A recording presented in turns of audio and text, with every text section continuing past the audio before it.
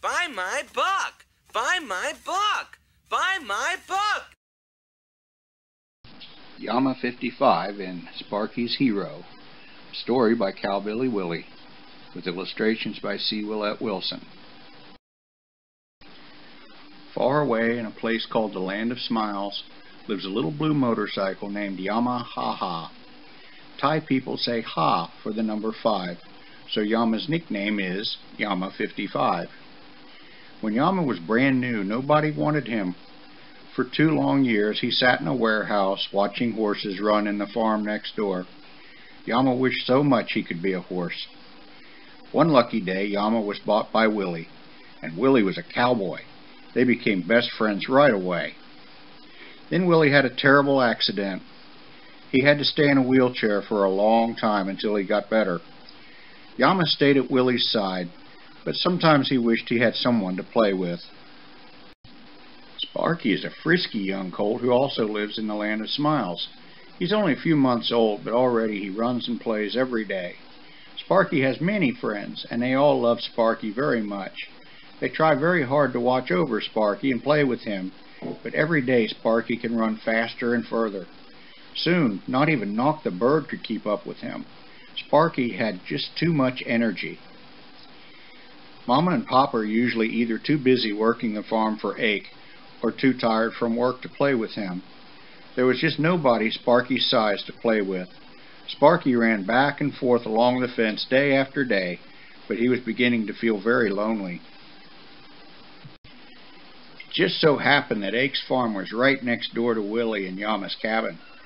Sparky didn't know it, but from the time he had first stood on wobbly legs until he was running swiftly along the fence, Yama-Haha had been watching him. Yama loved watching the horses so much. He imagined what it would be like to be a horse. So many times when Willy and Yama went for rides, Yama would pretend he was a horse. Sometimes he even believed it himself. Watching Sparky run and jump along the fence was making Yama wish he could be right there running with him. Finally, Yama couldn't stand it anymore. Yama decided it was time to stop watching and do something. One day, Sparky was kicking up his heels. Every day, Sparky tried to invent something new to try, and today it was heel kicking. As he ran along the fence, he would buck and twist and kick up his heels. He had done it so many times today, he was starting to get bored, and then, bang, clank, vroom, clunk. And there, right beside Sparky, was this strange, loud, smelly blue thing on wheels. It was copying every one of Sparky's moves. At first, Sparky was startled, but only for a moment. "This is great," Sparky thought. "Now I have a friend just like me that I can play with." Sparky had just met Yama-Haha. Sparky and Yama were instantly best of friends. Sparky would kick up his back heels, then Yama would lock his front brake so Yama's back wheel would come up. Yama would pull a wheelie, then Sparky would raise up on his hind legs. Each move one of them made was matched by the other. Then Sparky took off running as fast as he could. To his surprise, Yama not only matched his speed, but was overtaking him. Both were wishing so much they could play with no fence between them. Then Yama saw a fallen log near the fence and had an idea. Knock the Bird saw where Yama was going and shrieked out, but it was too late. Yama-Haha had already jumped the fence and was now frightening all the animals in the barnyard. The pigs and piglets ran one way, chickens and ducks ran another, cows and calves ran another direction. There were only 3 animals in the whole barnyard not terrified of this loud, clanky, smoky blue intruder. Sparky was not terrified. He was delighted.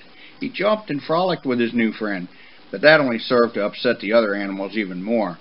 The other 2 animals who were not frightened were Sparky's Mama and Papa. They were angry. "Sparky," his father shouted, "you and that thing come here at once."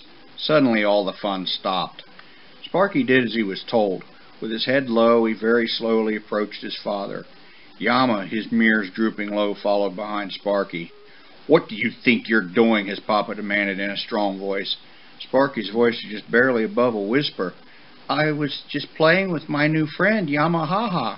We didn't mean any harm, honest." "Firstly, you did great harm. Just look at what you did," his papa said. Indeed, anyone could see the barnyard was a mess. The chickens were squawking, the ducks and pigs were still carrying on. Things were knocked over, and everyone was filthy. Sparky really felt bad about the mess they'd caused, but it was Papa's next words that broke Sparky's heart. Secondly, Papa continued, you cannot be friends with that thing. It's not a horse. It's a motorcycle. It eats oil. It makes smoke. It's loud, stinky, ugly, and obnoxious, but worst of all, it's different than we are. With that, Papa kicked over some rocks and pieces of wood and made a ramp for Yama to go back over the fence.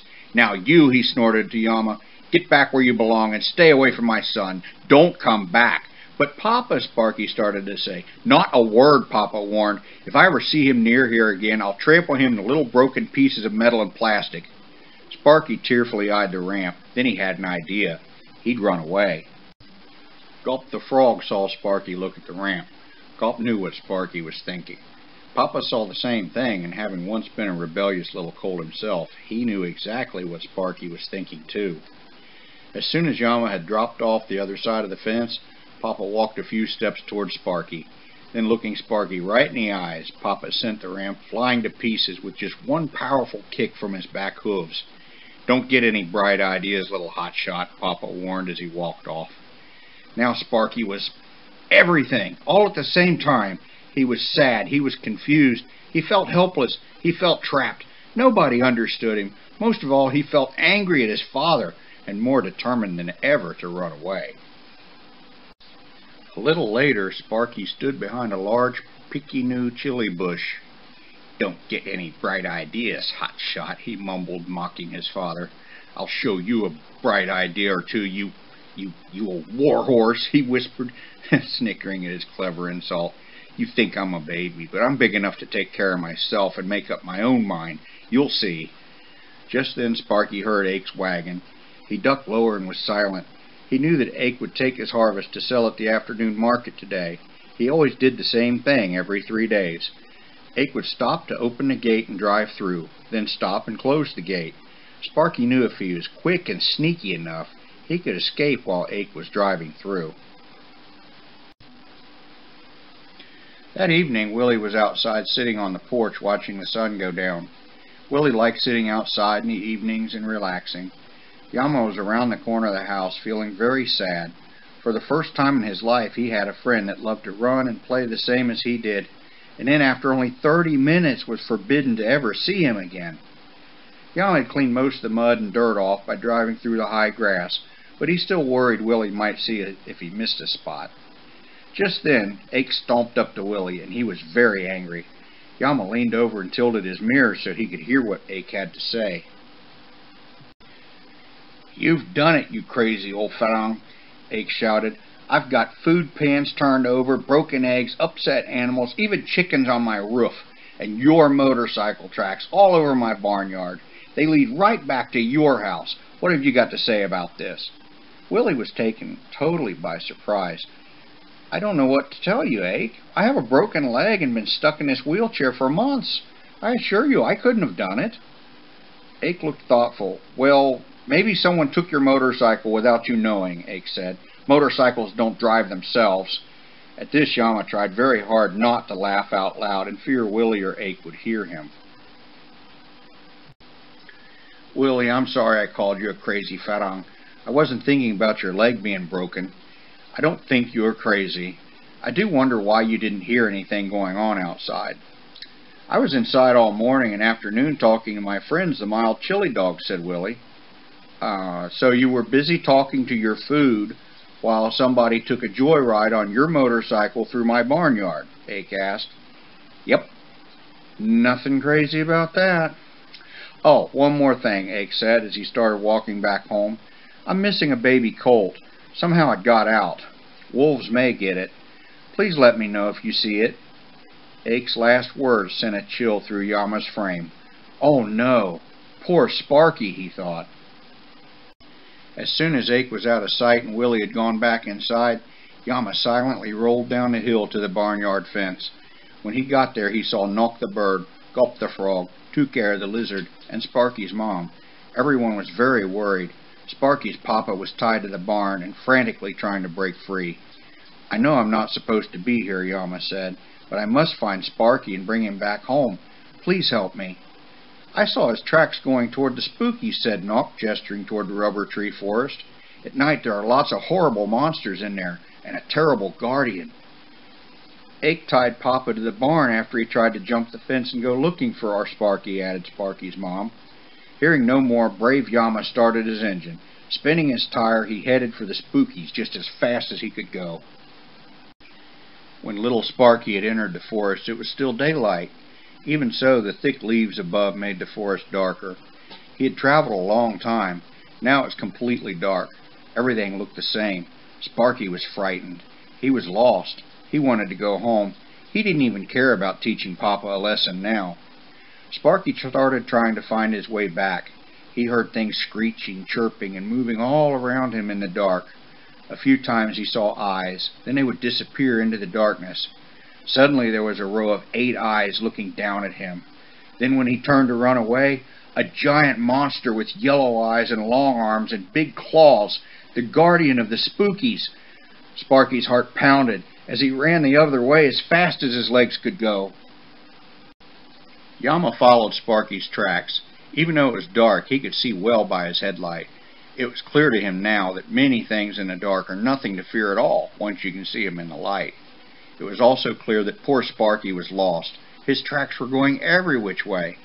Finally, Yama come to a row of 8 eyes. They turned out to be a family of monkeys when his headlight shined on them. "I'm Ling," said the Papa Monkey. "Are you looking for a baby horse?" "Oh, yes," cried Yama. "He went that way," said Ling, pointing down a long row of trees. "But you'd better hurry up before Lord Canis Lupus and his gang of wolves gets him." "Ha! He thinks calling himself Lord makes him scarier." Yama raced off in the direction Ling had pointed. There were flashes in the sky and rumbling above. A storm was coming. Sparky's tracks were far spaced in a straight line down the row of trees. This told Yama that he was running fast and scared. Thunder rumbled above. From time to time a flash of lightning, then a few drops of rain. The tracks would wash away. Time was short. Yama opened his throttle all the way. He knew it was very dangerous to go so fast in the woods, but his friend was in danger too. Yama then saw a flash of lightning far ahead. On the ridge he saw the sinister outline of things moving around that would be just as terrifying even in the light of day. Wolves. "So putting Lord in front of your name makes it scary, huh?" said Yama to himself. "I think maybe I'll just test that idea." Sparky had run until he was gasping for air and his legs were wobbly. He had to stop. His heart was pounding in his ears, but soon he could hear other things. A broken twig off to his left, then shuffling leaves to his right, a whisper behind him, then growing laughter all around him. "Hello, morsel," growled a low voice from behind. "So kind of you to bring us dinner in honor of Lord Canis." Started Sparky.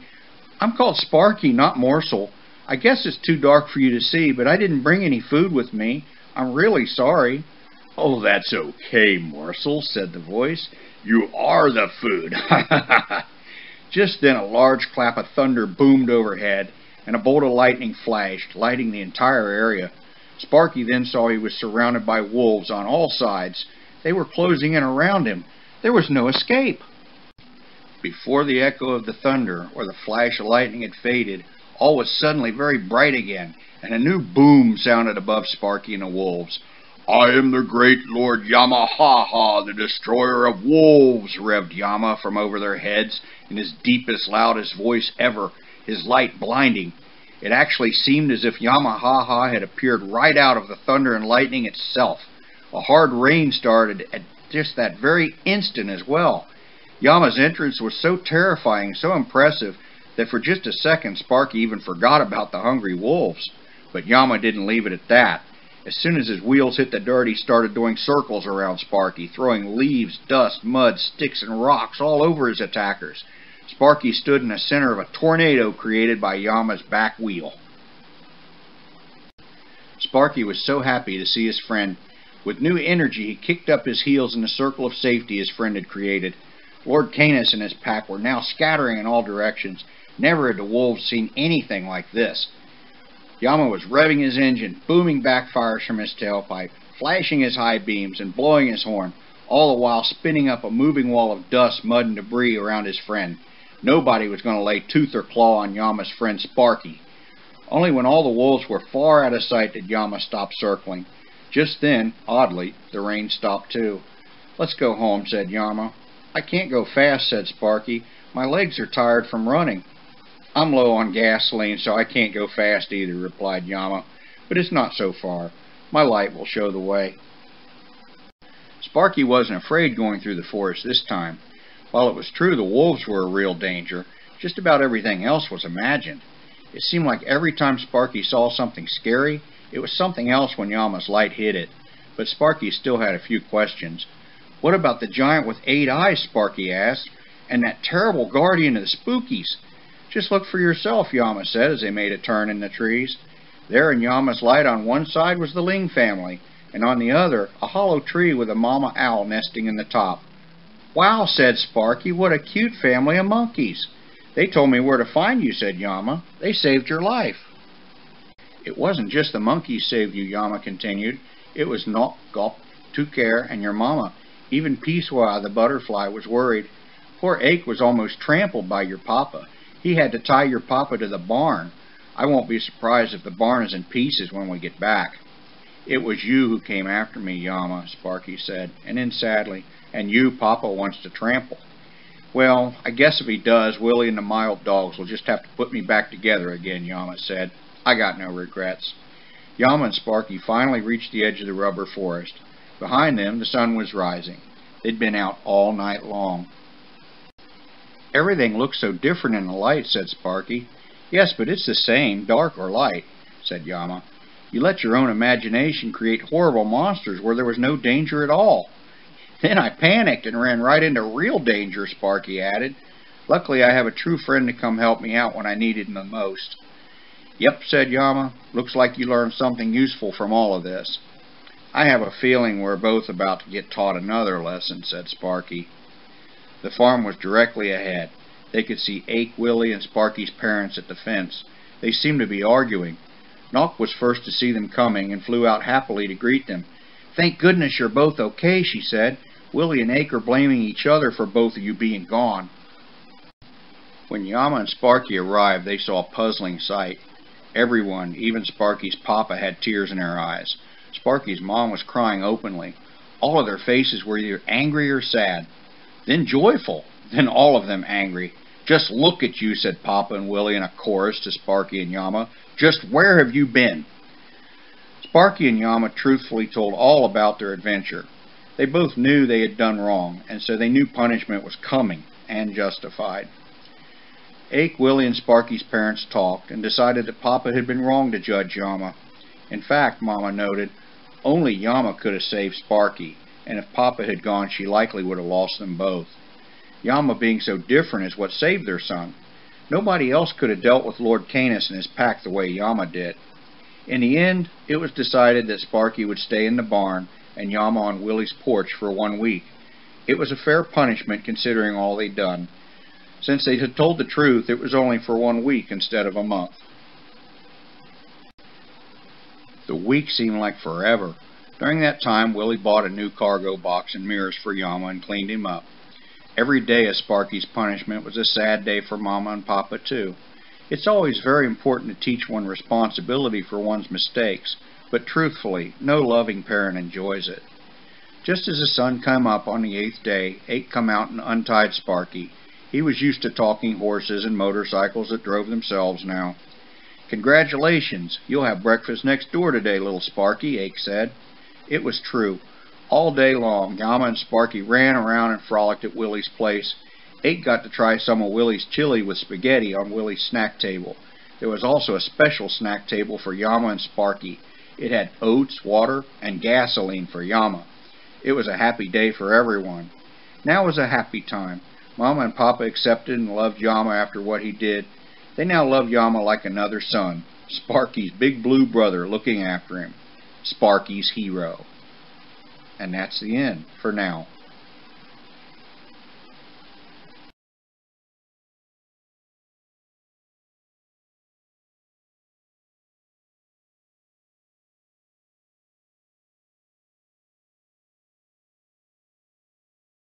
Buy my book! Buy my book!